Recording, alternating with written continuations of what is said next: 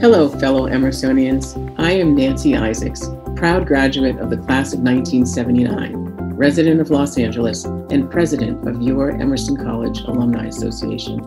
On behalf of the Alumni Association and Emerson College, it's a pleasure to welcome you to our first ever digital edition of the annual Alumni Achievement Awards. These awards celebrate the achievements of 4 extraordinary alumni. By honoring them, we honor the significant impact Emersonians make in the world and the many lives they touch. We also honor the values that Emerson has instilled in all of us to explore and push the boundaries of communication, art, and culture. As you listen to the stories of these incredible alumni, I ask you to think also about the incredible alumni you might know. Alumni making a difference, perhaps under the radar, in their communities and companies. Whose story would you have wanted to hear when you were a student? What inspirational paths are your alumni friends forging? Nominations for these awards come from you, and we want to hear from you. So visit emerson.edu/alumni to nominate an alum, check out upcoming events, or even update your contact information. Emerson College has touched our lives, and we have influenced Emerson's story as well. This is certainly true today as our alumni community continues to connect with each other when we need each other the most. Community has taken on a deeper meaning for all of us during this time, as the connections that we value, like those in the Emerson Alumni Association, are truly a lifeline. The Alumni Association has found new ways to connect us and strengthen our community. One of the most powerful is Emerge, a new online community where Emersonians can connect, recognize, support, and celebrate each other. If you haven't yet, please join the conversation at emerge.emerson.edu. We are also really proud of our new Alumni Association podcast called Making It Big in 30 Minutes. Hosted by alumna Terry Trespicio, it's a podcast for, by, and about the Emerson community and the many ways our alumni are making the world a little better every day. Check it out wherever you like to listen. And if you don't yet, please follow Emerson Alumni Association on Facebook, Instagram, and join our group on LinkedIn to stay up to date on all of our virtual programs and news from the college. Finally, I want to say a huge thank you to you. Emerson alumni have rallied around our community these past several months, being there for each other through global pandemic and deep social unrest in our country. You've also rallied your support in so many ways for our future alumni, our students. Thank you for talking in virtual classes, participating in student events and career sessions, and of course, making donations to help students whose circumstances have dramatically and drastically changed during COVID. What's evident to all of them and to me is that with alumni like you in their corner, their futures are incredibly bright and their community is strong. So thank you for being part of One Emerson.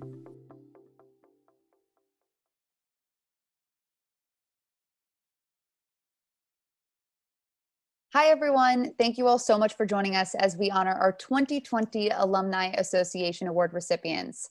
I'm Megan Mitchell. I am a graduate of Emerson College class of 2014. I am on the alumni board, and I'm a news anchor in Cincinnati, Ohio. So the Distinguished Alumni Award is the highest honor bestowed upon an alum by the Emerson College Alumni Association. Now, this award recognizes an individual's significant achievements and contributions to their profession or their community. It was established back in 1978, and it honors and acknowledges an individual's service to society and personal commitment to the mission of Emerson College. Established in 2003, the Young Alumni Award is bestowed upon an alum who's graduated within the last 10 years and has made significant achievements and contributions to their professions and their communities.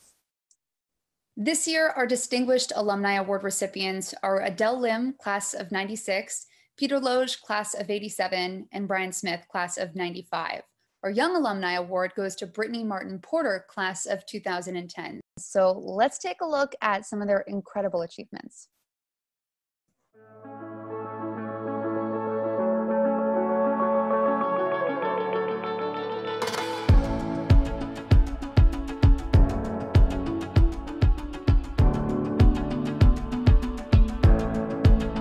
Adele Lim here.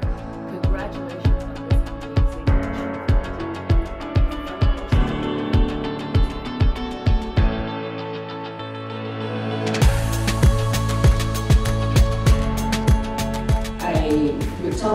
you need to write from a place of joy. That if you have this scene and this scene is killing you and like, oh my God, it's so boring. If you find it boring, the whole world is gonna feel it's boring. The language of communications, the language of rhetoric, semiotics, metaphor, and their role in creating war, creating peace, getting people to join war, getting people to mobilize for peace is thousands of years old.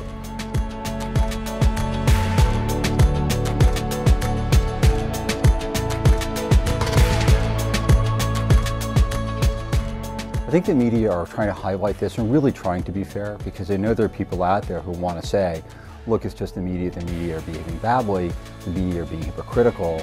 They want to avoid that. And the Emmy goes to Brian Smith for Brian's Room compilation. We started out with a huge crew at the beginning. We started at the end of the year last year, and then some of the people ended up going other places, but we ended up with the best, I think, and just want to thank everybody. Thanks a lot.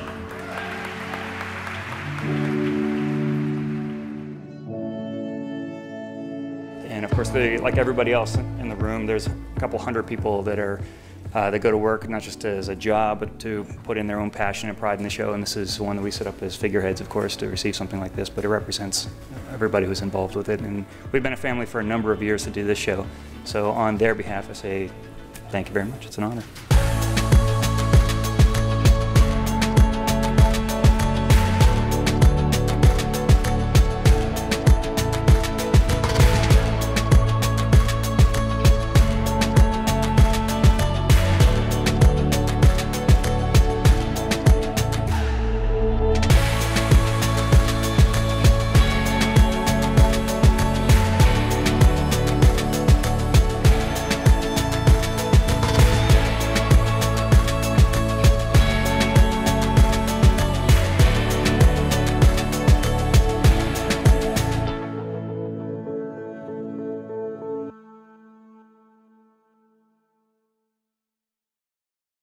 Today, we have a unique opportunity to speak with 3 of our award winners and hear more about their journeys from Emerson student to successful professional. So, of course, the first question we all have to ask is, how did your experience at Emerson end up preparing you for your career?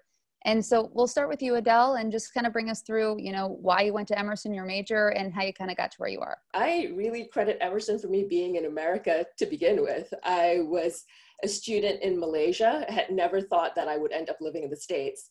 And the British system, is very British, it's very regimented. And I think I got an Emerson prospectus and I was going through it and I came home wild with excitement. I told my mother, I can major in writing and dance. Who's ever heard of this? This is a crazy Disneyland. It just doesn't exist in Southeast Asia. So got over here, and I would say the thing that really, looking back on it, Emerson just gave us so much freedom to create. They didn't, really try to put or impose their aesthetics or, one point of view on you. It was, here's a camera, here's a crew, go out there, make all the mistakes in life, and, you can, you'll be your best teacher, your best critic, and they were right. Absolutely. Brittany, Peter, either one of you want to jump in? It's funny, Adele and I are separated by a lot of years at Emerson, and her experience is exactly mine. I went to Emerson initially to make movies, not to make films. I wanted to blow things up. Star Wars changed my life. I wanted to do that. I got to Emerson and found out that they make films, and it's hard, it turns out. So I switched to television because how hard could that be? My classmates included Max Munchnick and Jay Beanstalk. So I went to political communication because really that was kind of the fallback position. But the experience was the same as Adele's. It was, here's an opportunity, seize it. If you blow it, get up, figure out what you did wrong, go do something else. If you succeed, that's terrific. What are you doing next? I agree. I didn't know what I wanted to go to Emerson for when I initially went. I knew I wanted to work in entertainment. I figured, how do you make, I guess, a career out of entertainment, and what's the route? And I actually met Pete Chavney on my one of my first weeks there, and I was an athlete, and he worked very closely with the soccer team, and he was like, well, you gotta go try the Evvies, like you have to get involved in the Evvies. And I was like, sure. And then he sort of guided me to major in television, and I went to that first meeting at the Evvies and sort of got sucked into live television, and it was kind of like from there on, no turning back. And what I loved about Emerson, exactly what Adele and Peter were saying, is you learn by trying and you learn by doing. You don't learn from books, you don't learn from watching film or TV, you learn by actually doing and meeting people. And you know, your classmates are so important because they inevitably become your network, and you end up utilizing them well after you graduate. So it's really a place to meet people, to work with people, and to just learn by trial and error and experience. I'm going to actually go off of what Brittany was talking about because, you know, I don't know if this would be it for you. The Evvies have this kind of pivotal experience at Emerson that ended up shaping your career. If you could go a little bit more in depth as to how that really shaped what you wanted to do, even if you didn't go into Emerson necessarily thinking you wanted to do television, what was that one thing at Emerson for everyone? We'll start with you. That really shaped who you ended up being and what you ended up doing. So obviously I got involved with the Evvies, and then I also had the opportunity to do the Kevin Bright workshop, which was 2 classes per semester where you were working towards the end goal of a production. So both of those were multi-camera television productions, Evvies and that semester of Kevin Bright. But I also took this one class, which was assistant directing, like film ADing. And I thought it was kind of badass to try to be a woman AD because it's not really that common. So I was really going back and forth between the two. And actually because of Emerson I went to the LA program and I got to intern at 2 places. I didn't really tell them I was interning at the second place. I did one for credit and one on the side. But one was film AD in the AD department, and one was at Comedy Central and with Doug Herzog. And it was kind of, I ended up working on both. And then I decided that film probably wasn't for me. It is very hard. It is a lot of hours. Like my first call time was 2 a.m. and I was like, I am all set. I like schedule. I like, you know, more, you know, reliable hours. So that's sort of how I ended up in television, I guess. I did love my experience on film, but yes, it was because of the Evvies I got to really experience as close as possible to what it was like in the real world as far as live television production, multi-camera production wasn't concerned. So it helped immensely when I got out of school. Jumping off what Brittany was saying, you know, there's that one, I don't know if there's one pivotal experience, but the great thing about the Emerson experience was giving you a breadth of different production type experiences. So you knew what maybe you wanted to do, but as importantly, you knew what you were not prepped for. So, you know, you have a thing of what it's like to direct a live television show, and, you know, you tape your performance as the director in that booth, you know, yelling like, you know, ready one, take one. And when, you know, I heard the recording of myself in that, I was like, wow, I am a psycho and not ready for live TV or, you know, being behind the camera this way. But I will say that I think, you know, part of coming out to Hollywood and being successful, or even getting your foot in the door, is this sort of baseless self-confidence. And, you know, weirdly, like Emerson, you know, helped kind of like prop you up for that. I had, you know, because we have our version of the Emmys, the Evvies, and I had this ridiculous, awful senior short I did that got nominated, and you feel like $1 million. You know, you're just like, I can do this. Like, I might have what it takes. And you, I mean, again, you look back on it years later going like, oh, this was utter garbage. But, you know, like being able to do it with your peers, having it celebrated by your peers, you know, just kind of sets you up, makes you feel like, you know, you have what it takes to jump in. And really, you know, on top of the experience, sometimes that's all you need. You know, it's funny, I had a similar experience. I also worked at EIV, and I worked on the Evvies, won a couple of Evvies with Michael Boothroyd, Franco Barrio, Max Munchenick, people like that. And wow, I was not cut out for that. I had a similar experience of like, this is fun, this is exciting. These people, my classmates are really good at it. I should probably do something else. And for me, it was the forensics team, both speech and debate. And we were on the road a lot. We were really, really good, actually. And the school put a lot behind us. I also played soccer, but sort of played soccer at Emerson. Now it's a real thing. Then it was not really a real thing. The debate team was kind of, we were the jocks. But it's a similar attitude.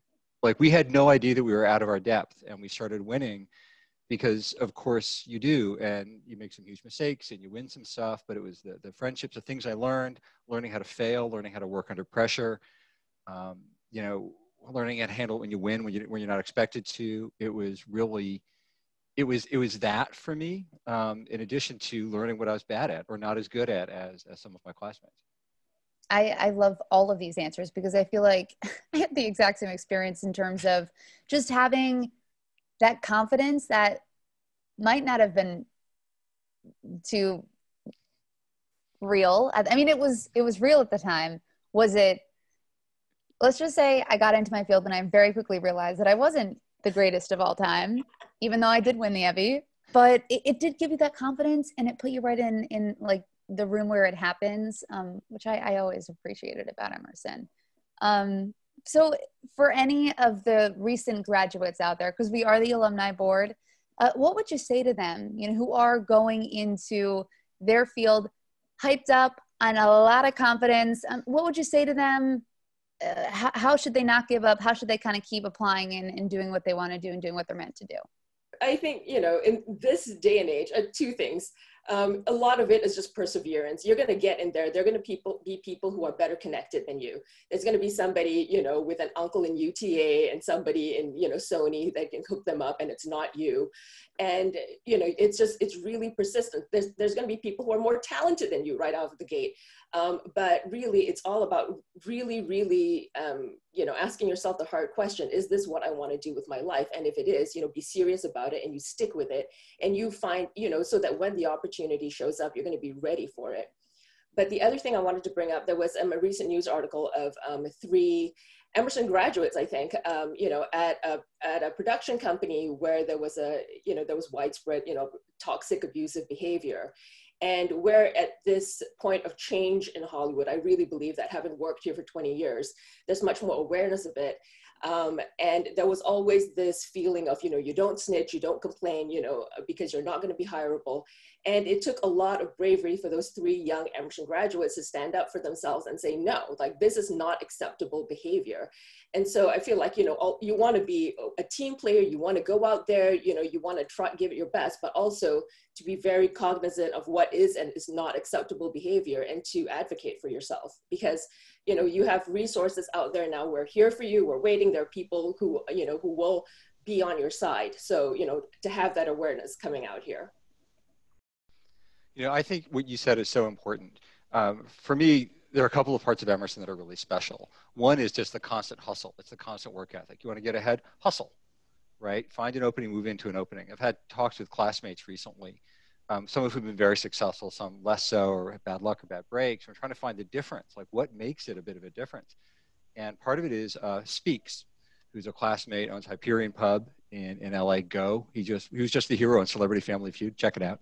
And he just never stops hustling, right? And that's so true of so many of my classmates who I know are successful. The other half of it, though, I think Adele really hits on, and that's one of the other things that makes Emerson special, is we're not a place where you learn the tricks, right? We're a place committed to communication to advance society, right? I mean, it's not for nothing that Charles Wesley Emerson said, expression necessary to evolution, right? Is what President Pelton exemplifies every day. We are there to make the world more entertaining, right? To make people laugh, but to make us a little bit smarter, maybe to make us a little bit uncomfortable, maybe to advocate for the kind of change you need to see in the world. So it's not just the tricks and the tools, right? It's for a purpose, it's for a meaning. And that was driven home in every single class I had, was that we are giving you tools that others don't have. And these are the most important tools in a democracy. Use them. I completely agree about perseverance as well. And another point where you hit, Adele, saying that you may not be well connected. When I moved out to LA, I was kind of, it's hard not to be frustrated when you see, or some of your classmates having more opportunities right off the bat because they know people. And I had no one. I didn't know a single person in the entertainment industry, but what did help me was that Emerson connection. And it was amazing how far it actually reached. I mean, that's how I got both of my internships, was because the AD and co-producer of The Hangover happened to be the producer on the 4th Emmys. And he got I blindly sent him my resume. And I was like, there's no way. I'm just going to send it to every film production company in LA and hope someone replies. And lo and behold, JP Wetzel, he saw it. He worked on the Emmys when he was at Emerson, and I got hired as his, that was my internship. And it was all luck, and a lot of it is luck and timing. But that's why perseverance is important, because even though if it doesn't happen for you right out of college, if you keep hustling and keep working for a few more years, your shot's going to come, as long as you stay focused and you work really hard and you leave a good impression wherever you go. I think that's incredibly important. But yeah, it is a lot of luck and timing, and people hit their strides when they hit their strides. It's not, you shouldn't compare yourself to other people who hit it earlier or later or anything. It's really hard not to do that comparison, and I know all of us have fallen into it. But the Emerson network is incredibly important. Part of it for the business end of it. When I went out on my own as a lobbyist, I was at a firm, went out and started my own shop. Vin DeBona was one of my first clients. And he took a flyer on me. He knew me a little bit because I was president of the alumni board. But I was Emerson. And we had a terrific working relationship for several years, right? So those relationships do matter. But it's also the authentic relationships. One of my closest friends is a kid named Josh Nauer, no longer a kid, who's the first person I met at Emerson. He handed me my key to my dorm room. My other closest friends include people I met freshman year. And we've all moved to different trajectories and different speeds, right? Some have success early, Brittany, as you said, some find their feet later, but we're always there for each other. Mm-hmm. Right? Paul Tatro, who was a senior when I was a freshman, lives around the corner from me, and he runs Forge Theater. And it's that, right? It's the authentic relationships as well as the professional connections. My first job out of college, anchor job in Bismarck, North Dakota, was given to me basically by an Emerson alumni who I'd never met before, but saw my stuff. I was taking it from an alumni of Emerson. So this anchor position was just held by a recent graduate. So it's crazy, the network that we have in all fields, in journalism, in television, and film. But I, of course, am not an award recipient of the alumni board. You all are. So if you could talk a little bit about what it means to you to be able to receive this award. It means the world to me. In many ways, Emerson's home. I learned how to be who I am at Emerson. My closest friends, as I said, are people I met at Emerson. I learned how to think about the world. I learned you could do politics for a living. I didn't know you could do that. I'm also a professor at George Washington University. When I teach, I try to channel Walt Littlefield. And one of the most powerful teaching tools he ever had was, I don't know, what do you think? It's a weird, special little place that made me in many ways who I am. Whatever success I've had, whatever wound up resulting in that thing, is down to Emerson College. My basic rule of thumb is if Emerson calls, the answer is yes. Winning this award really sort of brings it full circle for me. Before I got to Emerson, I didn't really know what it is I wanted to do other than, it was loosely in communications. I had always been a writer, but I didn't know that TV writing was something one could do, given my background. And, I was very much an outsider, an immigrant, a person of color. And I got to try all these different things that I would never have had the opportunity to do back where I grew up. And, getting this, and it really put me in touch with people who talked about their dreams and what they wanted to go out to Hollywood to do. And again, it was all like this sparking thing in my brain of like, who the hell knew? And when I drove out to LA, I did it, with my boyfriend who I met at Emerson, and going out there as young kids with this crazy dream that sort of took seed at Emerson. And, I'm here 20 years later as a Hollywood writer, and it would never have happened had I not had those early years in Boston, like trudging around the snow and Back Bay, trying to shoot things with batteries, held in your pocket close to your body so it doesn't lose its charge. Like, it all kind of came from there. So getting this award, after all that time, it means it is so meaningful. And so, yeah, it's a very moving experience. I agree. it feels really nice. I don't know. I agree. I mean, what Peter said, Emerson is home. It really truly is. And I have the same mentality. Anytime Emerson calls, I don't say no for anything, because I know how beneficial it was for me and my husband. I met at Emerson, my best friends, who are still out here because of the LA program. We all sort of moved together, and it didn't feel like we were moving to a crazy big city all alone, because we all had this support system already. It almost, sometimes we would joke, like we would go to like a party and it was like, are we still in college? Because they're all the same people are here. But it's good because, like Peter said, everyone grows into their own fields and their own specialties. And then that becomes the people you can call when you need things. Like, I need an editor, I got a guy. I know a group of friends who just started a production company and it's all Emerson kids. So yes, it's amazing. It feels awesome to be rewarded. I don't feel very young because I've been working so damn hard for a decade, but I'm very appreciative. So obviously we talked a little bit about this in the beginning, but we're in a really tough time right now for Hollywood, for theater. Politics, can be stepping up if and when they want to do that. But if you could talk a little bit about how your job, your career has really kind of shifted or changed in this pandemic and how you've had to deal with that. My job has changed immensely. For one, we were in the middle of a season when this happened. And we were actually sitting around the table at a casting pitch for the next season. I work on The Voice. And we were in the middle of the season. And actually the part of the job that I focus on most is the live shows. I'm the live stage producer. That's sort of my world. And we were heading into live shows and this pandemic happened, and it slowly went to, okay, how are we going to do this? We need to wait and see, study the guidelines, and no one's flying out. How do we finish the season and how do we do it remotely? Which was horrifying and hard. It was very hard. And Zoom, like, who knew what Zoom was a year ago? And then it became the pivotal tool to like making television during a pandemic.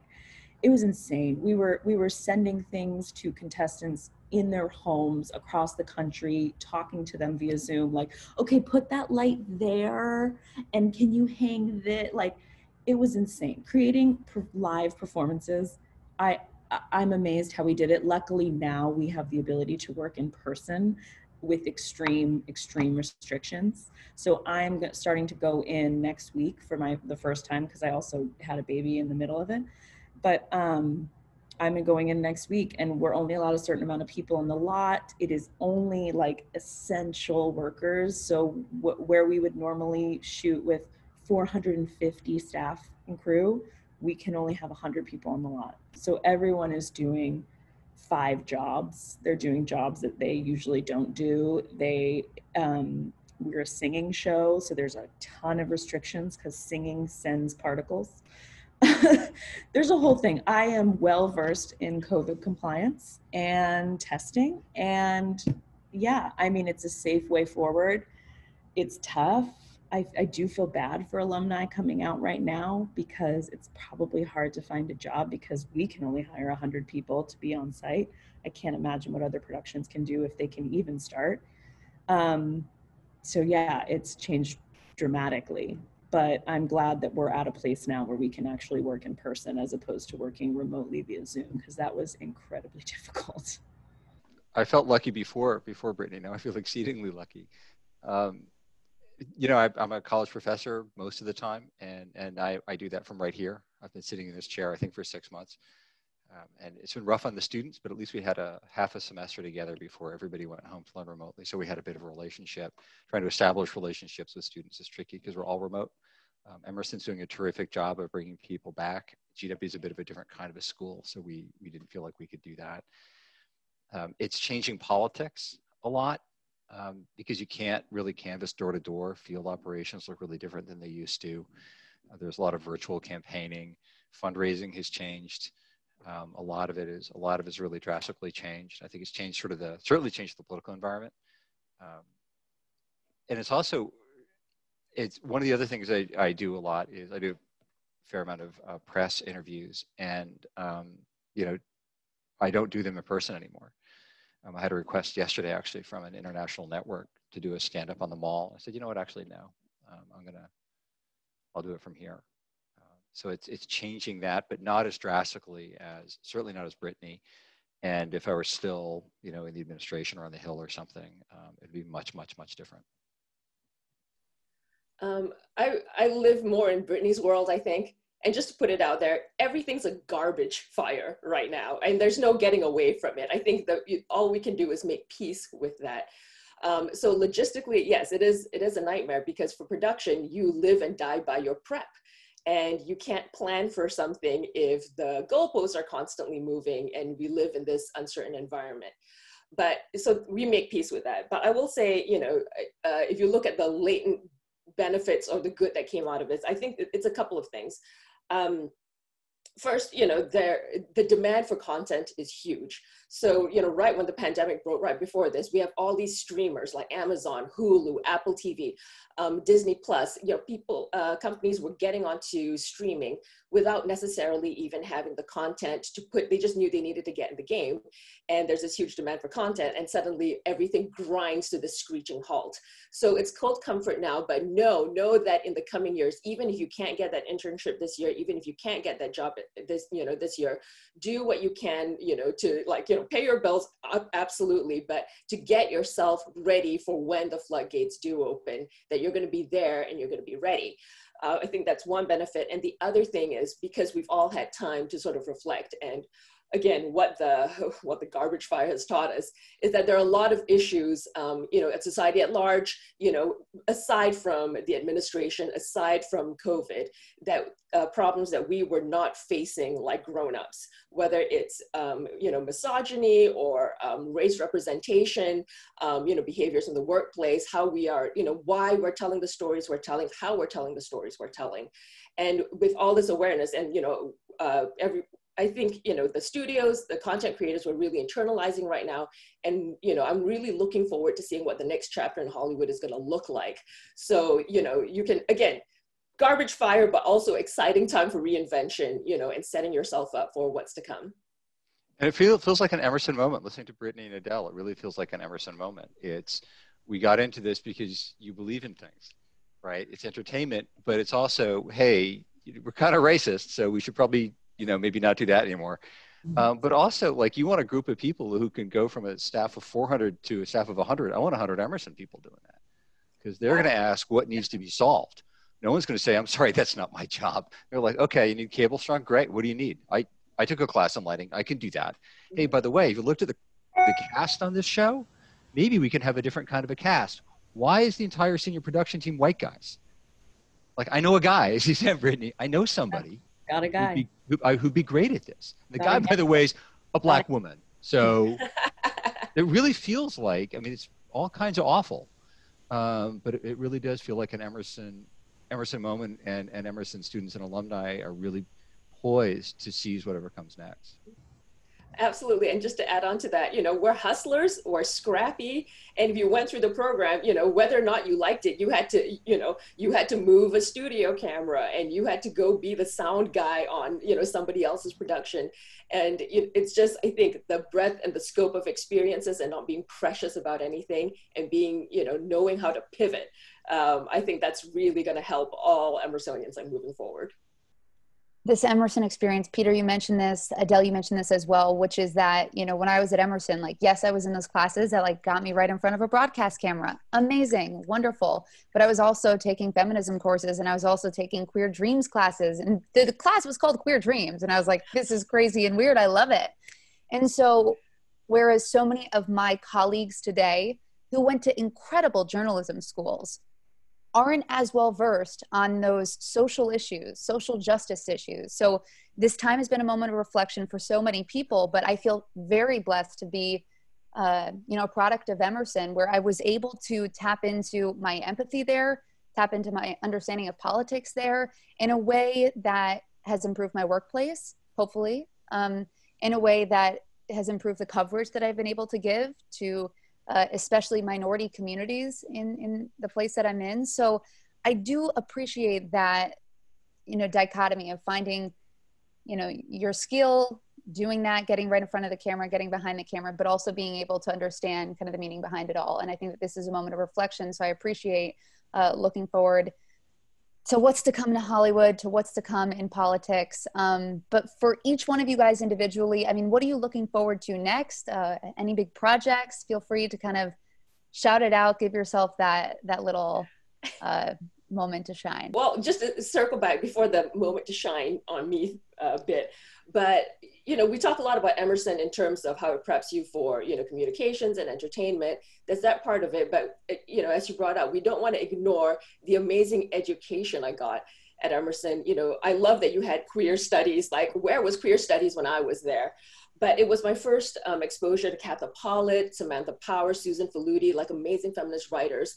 And I didn't grow up, with those thinkers, with those modes, and just being able to form, who you are as an adult, because that's also part of the college experience. You're not shot into Hollywood thinking like, I have a strong point of view. Like, you come out here, you're 21, you don't know anything. It's about how those experiences and what you've been taught at school, what you learned at school, then, being shoved into the real world, you being able to absorb all of that and, have a point of view, have a voice. And when you talk about what's next, I feel like there's a great hunger for authenticity now, whether it's in our politicians or in our programs. A lot of TV shows and movies, have this really strong, fresh point of view that people identify with, even if they have nothing in common with, the comic or the artist, who created it, because they can feel that string of human connection and authenticity. So I would, I'm really looking forward to that. In terms of what's, in the pipeline for me, I think, again, with the turn in Hollywood, I felt like there was one monolithic way of, telling story. And now we're just kind of blowing it wide open. And with streaming, you no longer need a TV show or movie that's going to appeal to absolutely everybody. You can make it to appeal to people are going, where it's going to resonate. And if it resonates with a small group, it has a bigger chance of resonating, nationally or even globally. So, I spent 16, 17 years of my life writing for 1 hour network, primetime TV, most of the time with like a white guy lead who was like an alien, an FBI agent, I want to be able to do all those things, but tell those stories for everyone. So I just came off of a Disney animated feature called Raya and the Last Dragon, which is a fantasy, but inspired by the cultures of Southeast Asia.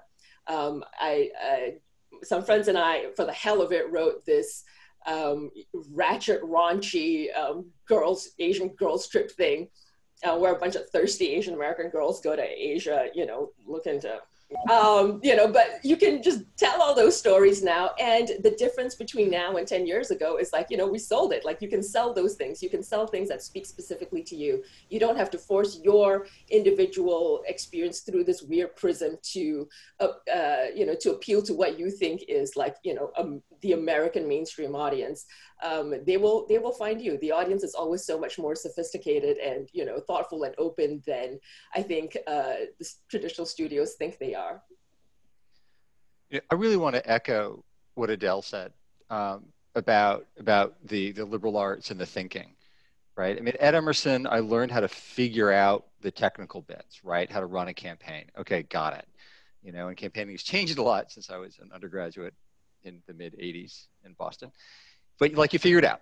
But the important piece wasn't that. The really important piece for me was from the late Walt Littlefield, Michael Brown, Greg Payne.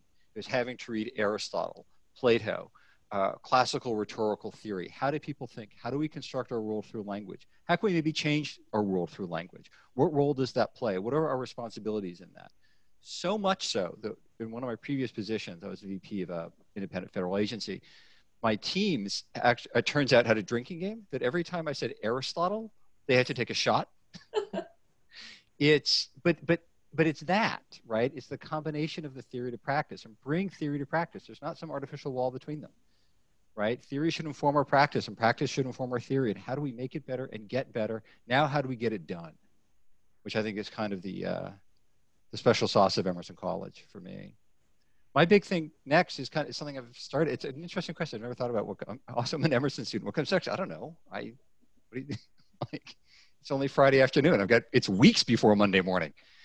I recently launched a project on ethics on political communication to promote the study, teaching, and practice of political communication ethics. Seems like it should be a thing. It used to be a thing.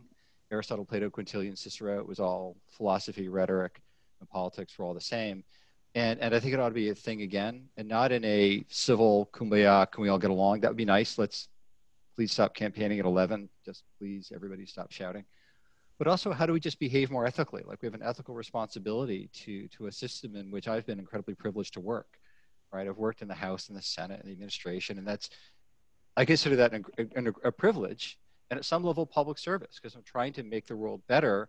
And we ought to be able to have a society which is partisan, which is sharp-elbowed and hard-hitting, because fierce debate is necessary in a democracy, but do so in a way that doesn't undermine the premises of that democracy. And actually, in a bit of an Emerson brag, I'm just going to name check all the Emerson people I can think of at the moment. I recently edited a book I edited recently came out on political communication ethics and theory and practice. And half the chapters are by academics saying one ought, and half are by practitioners, basically friends of mine, writing about speech writing and lobbying and stuff. One of the chapters is written by Mark McPhail, who graduated a couple of years ahead of me. He and his late brother Roger were legends at Emerson. He's a rhetoric professor, and he wrote about ethical rhetoric and a moment in the civil rights movement that he doesn't think gets enough attention. And we have an ethical responsibility, actually, to Adele's point, to be brave. You actually have an ethical responsibility to rhetorically speak up. You have to do that in a democracy. So I got to draw on Mark. Hey, I'm doing this thing. Want to help? And another chapter on digital ethics was co-authored by Professor Vincent Reynaud, a digital professor at Emerson who's a rising academic rock star. So I'm doing this thing. Who am I going to call first? Got to call Emerson. I don't know what's next. I've been at my job, and I've been incredibly lucky to have the job that I've had, and I've grown through the production in the past decade. 10 years we've been on the air, which is insane. I think what I am most interested in is what Adele's talking about with the increase of streaming production or productions that are going to streaming. I'm so well versed in like the 11-act structure of a 2-hour show on primetime network television that it's like, how do you reimagine now what I do, which is reality television or music television for the streaming audience, because it's different. I don't know necessarily if The Voice can translate to a streaming audience, but what is that next production that can in that same sphere? What is music television going to become? It's kind of exciting to figure it out. It's grown so much since, MTV in the 90s till now. And a lot of my coworkers were at MTV in the 90s, which I feel so grateful to work amongst those people, because what people to work amongst.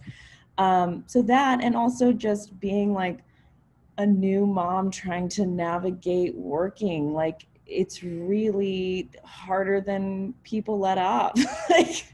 Women do have it a little tough, and you're expected to work full time, but also be a fully present mother, and learning that balance in Hollywood is going to be my next great adventure.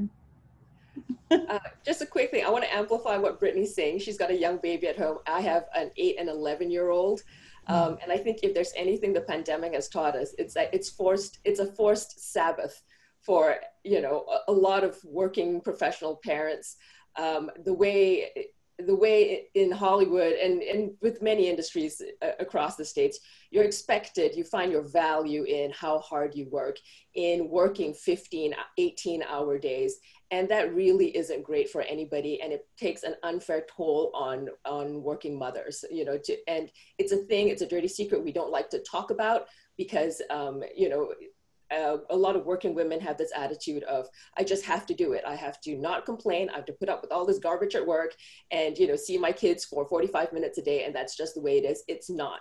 And it really is on us to advocate for ourselves, to, push. And again, I think we're at a point where, the women who are already here are fighting for the women coming up behind us, and, you know, really kind of forcing the conversation to be about the only way you make a workplace more open and equitable for all is to, you know, for us to like take a good hard look at working conditions and what expectations are, and understanding that it's not just, you know, a concession, you know, feel good concession. It really, I feel like as a content creator, having a more balanced life, you know, having more time, empathy, like, and a mind that works, you know, free of chemicals, let's say, and built, you know, the way like a lot of people do to like kind of push through, that makes you a better, more authentic storyteller. And, you know, the more we can talk about this and push for this, I think the better for all.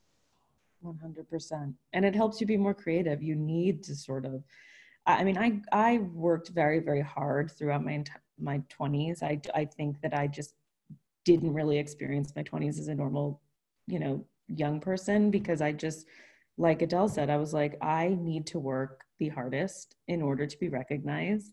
And I do think the pandemic is helping people realize working conditions need to be addressed in the industry, because even now, I mean, there was this little bit at the beginning of the pandemic where it's like, your home is your work now. And where are the lines? It's all blurred together. Like, you wake up and it's like, I guess I have to start working because I'm at work.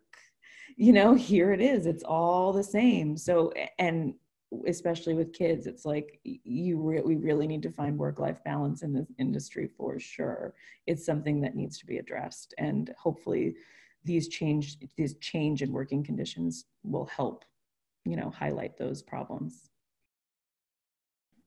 I am feeling inspired, and I didn't even go into this panel thinking that I was going to end up feeling inspired. It's been so nice to kind of see all of you guys and what you're doing and how your success is going. And hopefully, you know, one day others that are watching this can strive for that as well. And we really appreciate you coming on.